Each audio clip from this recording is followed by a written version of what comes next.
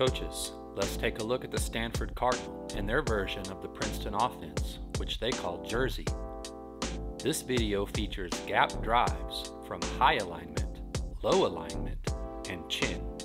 Before we do that, hit that like button and make sure you are subscribed so you don't miss future projects. This is high alignment, with two players in the deep corners, a wing, a high post also known as the pinch, and the ball handler at top of circle. The ball handler wants to enter to the player in the pinch, but there is some high post denial. Instead, she dribbles at the wing, sending her on a back cut and leg whip into a post up as the corner player fills up to the wing. As the ball handler dribbles at the wing, the high post follows behind. The pass ahead to the player cutting from corner to wing sets up this pin screen. On the pin screen, the cutter steps in, plants their foot and pushes back off the screen, while the screener sets the screen with chest to baseline and backside to top of circle. The cutter should catch the pass around the same side lane line. On the catch, they have a shot drive decision. If they don't shoot, they attack the double gap with the drive. The corner player shows corner discipline here by not rising up and shrinking the gap space. Here's another look and a few more similar possessions from high alignment.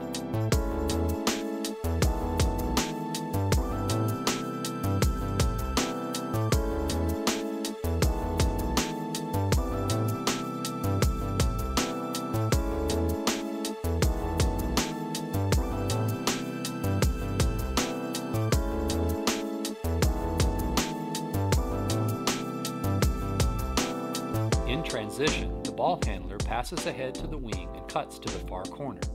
The Cardinal also established ball side low post position. The trail post and wing exchange. This sets up low alignment.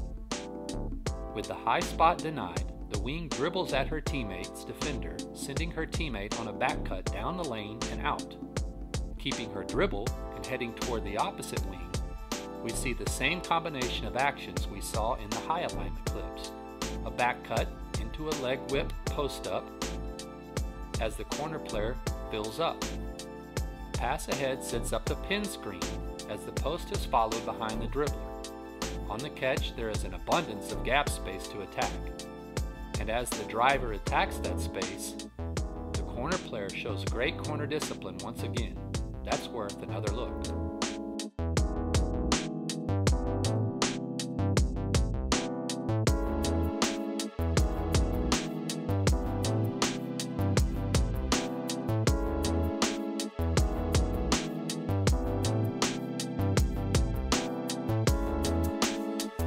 More gap drives, this time from chin phase of the Princeton offense.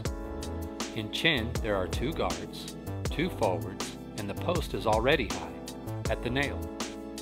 After a dribble handoff on one side and an exchange on the other, the Cardinal reverse the ball to the wing.